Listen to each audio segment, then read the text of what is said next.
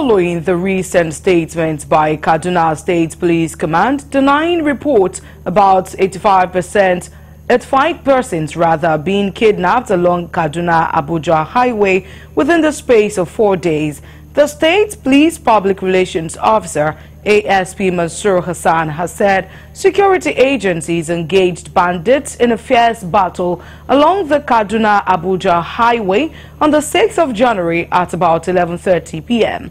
Mansour noted that the incident occurred when the bandits in large number attempted to cross the said expressway at Dogonfili area, heading towards Jare. The Govt engaged in a fierce shootout by the well-alerted security agents who dislodged them, and about 8 commuters plying the highway got affected, but there was no casualty. Reacting to the unfortunate incident, some Kaduna residents who spoke to our correspondent Bosan Yakusak called on the government for swift action to put an end to the scary situation on the Kaduna-Abuja expressway. It's a sad one because when something keeps on reoccurring, and that is how it has been in Nigeria in every sector. The same issues over and over again, and we're only praying that this new government, of course, looking at their body language, of course, will definitely step into action to totally eradicate the issue of kidnapping and killings on the way. But as it is right now, we all know the disadvantage of such things. Of course, we have Kaduna-Abuja road, a major road in the country, and of course, looking at the commercial side of it, definitely it will kill the business of both sides. The situation is terrible. What I think should be done right now is for the GOC Kaduna One Div and our Honorable Minister of Federal Capital Territory to all put heads together, because it's like Kaduna is a state, and they are trying to make Abuja an honorary state.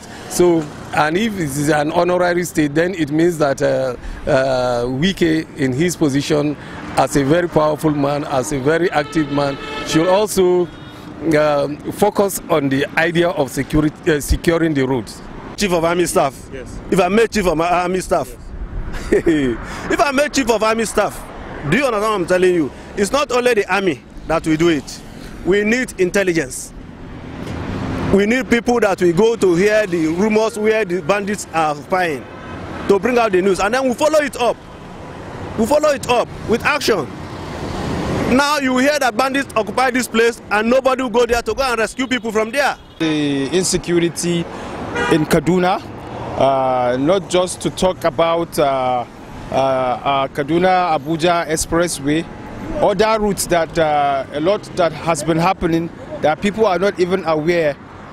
For me, I think government needs to do more, and when I mean government, the local government, the state, and at the federal level. Reason is because if nothing is being done, the lives of people will be lost. And what needs to be done should be security, information gathering as regards people in your environment. If you want to fight security, it's an all-encompassing thing. The society needs to play their own role. It's not just in the hands of the paramilitary or the military personnel alone. The fact is, to fight a system, you must know somebody from the system. Now, what I'm trying to say in essence is, we have the Amotekuns and the whatever in the southwest, and the Kaduna is right, and Kaduna State should have their own security network.